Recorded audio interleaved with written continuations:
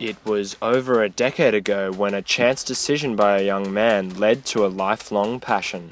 While in grade 6, Ned Liz Clark took up a role in the school play which required him to learn to juggle. It was called the Middle School Spectacular, and it was like, Phil did it. It was like every year, the last few weeks of school, you'd get like you all divide off and just do them and like the most mediocre performance. Liz Clark says his commitment to the hobby has been helped by its meditative qualities. The state of mind you're in when you're just juggling, there's a certain clarity to it which I very much enjoy.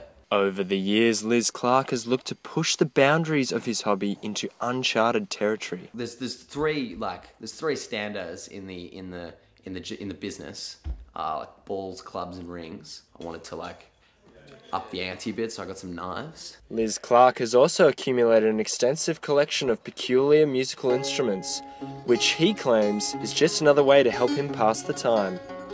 There's a Jeffrey Lewis song called Time Trades, and he's like, the upshot of which is that there's no purpose to do anything. You're only going to die. You've got to make a trades with time, and you should just do it. He says, do something that you can get better at. Alex Mybush, reporting for Mojo.